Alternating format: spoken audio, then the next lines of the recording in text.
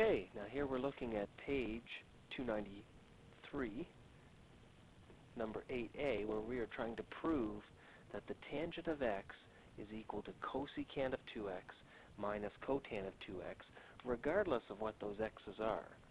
So to prove that, we have to work with the left-hand side or the right-hand side. I deem the right-hand side to look a bit more onerous, so I'm going to rely on that one and mess around with it for a while and see what happens. Well, one of the rules that we want to deal with is on one side here I see that I have tangent of x, and on the other side I see that the arguments are 2x's. Also I see tan x here and sine and cosine. So when I look at my cosecant and cotan, I want to look at relations for those. Cosecant is 1 over sine, and cotan, which isn't that one, is cos over sine. So I'm going to use those two relations, and I'm going to rewrite what I have here on the right-hand side. So left-hand side is still tan x, right-hand side is cosecant, which is 1 over sine of 2x, and cotan of 2x is going to be cos 2x divided by sine 2x. Now I see a common denominator here on the left-hand side, so I'm going, and everything is locking up. We'll try this again, see how it records. We have 1 minus cos 2x divided by sine of 2x. And I have tan of x on the left-hand side, and that will continue to be that way for quite some time. Now cosine of 2x is any one of these three relations. So just the cosine of 2x I'm going to change into one of these three relations.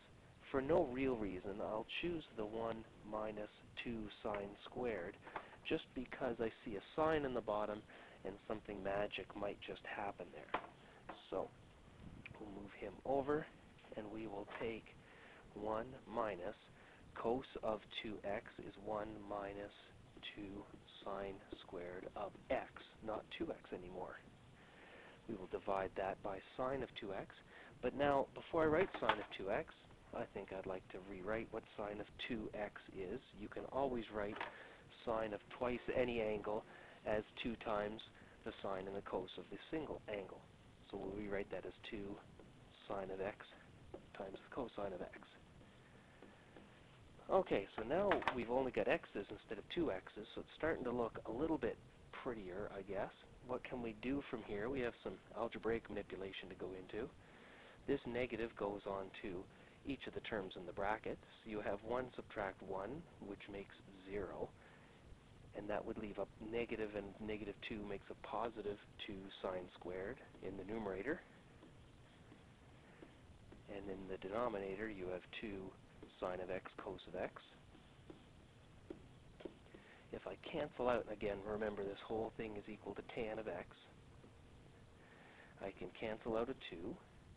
This is 2 sines multiplied together, the sine squared, so one of the sines in the numerator and the sine in the denominator also divides to give 1. So that leaves on the the right-hand side sine of x over cosine of x is equal to tangent.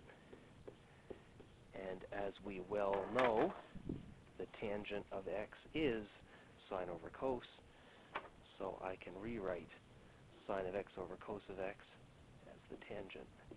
And now we have made the left-hand side equal to the right-hand side. We have solved that which we intended to solve.